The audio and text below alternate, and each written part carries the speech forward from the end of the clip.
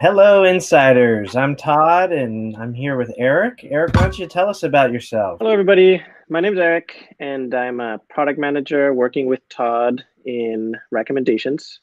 My main focus at YouTube is to work on satisfaction with recommendations. What we do there is we try to make sure people are happy with the videos they watch from their homepage or on their Watch Next feed. Right, yes. We've been working on satisfaction together for a few years now, and I'm also excited to finally be talking more to creators about this because it's really important to our recommendations.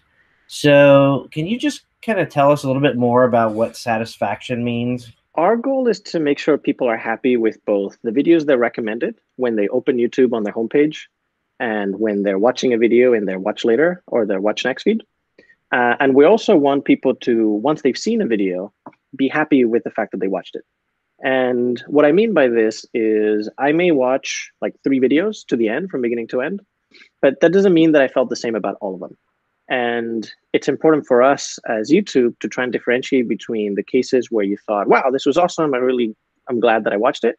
And those where, as a user, you're like, well, I was hoping that this delivered something that actually didn't occur. And on the other side, for recommendations, we want to help users find videos that they want to watch, both new stuff as well as stuff that they're already watching. And we want to make sure that we're never showing things that are like that turn you off from YouTube, that you're like either offended by or really unhappy about. We know that watch time is actually a decent signal for helping us understand whether someone liked a video or not.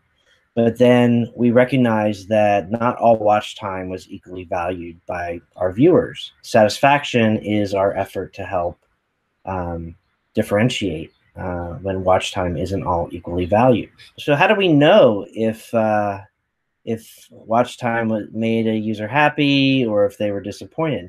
Yeah, it's a great question. That's actually a big part of what we do. We try to find ways to understand how users feel about the videos they're watching. And we look at both features that are on YouTube, like did they press the like button? Did they say they were not interested on a video? And other signals like that. And we also use things like surveys. We actually, you may have seen this, we send surveys to users and we ask like, what did you think of this video? And in a personalized way, we use that to decide how high a video shows up on your page or whether we should even show that video to a specific user. What are the implications for creators?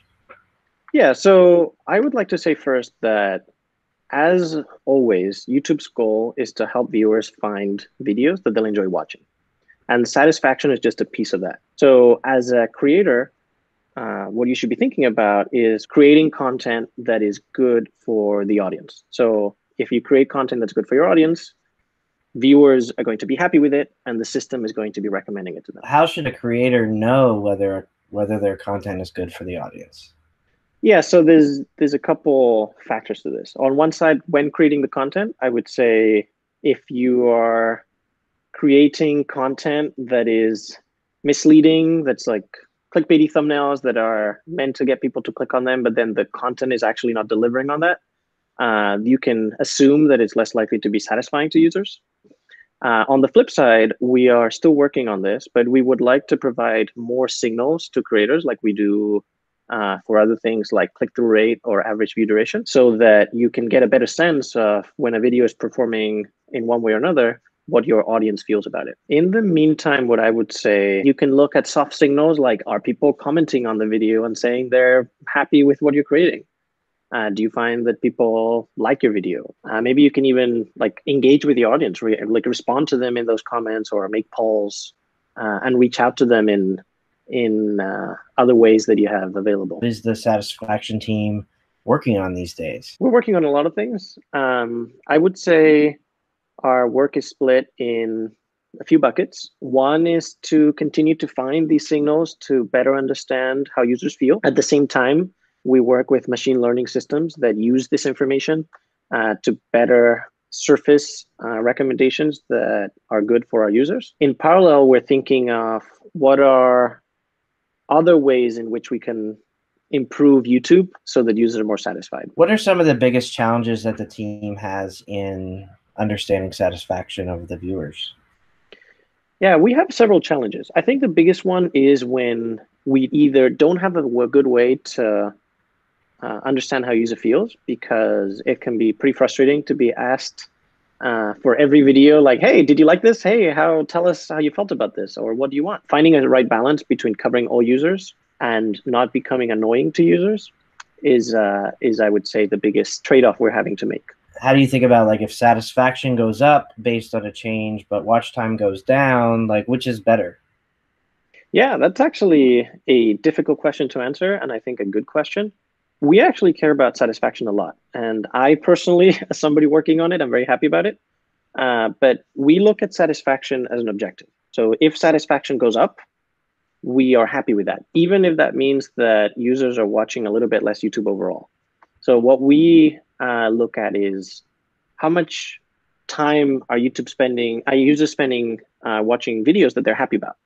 And if that time is going up, we don't care about like overall time on the platform going down. Similarly, we look at not having people be turned off from recommendations as an important objective on its own. Even if that means that users are clicking on a few less videos, we are willing to say users not being turned off and unhappy with the recommendations we give in a strong way is important to us. So do you ever worry about bias in the people who take surveys? So bias is a topic of conversation we have all of the time.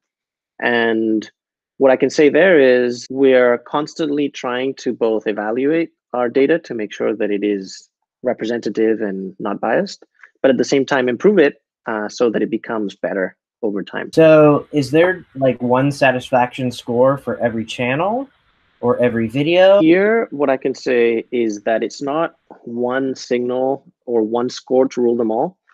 Every video has a score for every user, and that is different for each user in each video. And it might even change over time because maybe a user is happy about a type of content now and less happy about it later. And there are a lot of things that go into that score. You shouldn't worry specifically about like, oh, are the comments like specifically important, or is like the like button something that's super important? It is a combination of all these signals that help us make predictions for every user and every video. So do you have any questions for creators about satisfaction or anything you'd like to learn from the audience watching this video? On one side, I'd love to hear what are the things creators would like to learn more about, right? We're trying to capture audience signals. How can we better help creators make content that their viewers are going to be happy and excited about? On the other hand, I think it would be awesome to hear from creators on what other ways could we be measuring user satisfaction. How can we continue to learn how users feel about the videos they're watching? Great. So if you have ideas for satisfaction, please leave them in the comments. If you were satisfied by this video, what should they do, Eric? I think they should like, subscribe, and comment. If you enjoyed this video and want to see some more Creator Insider videos about recommendations and our search and discovery systems, please check out this playlist right over here. Otherwise, thanks for watching and keep it real.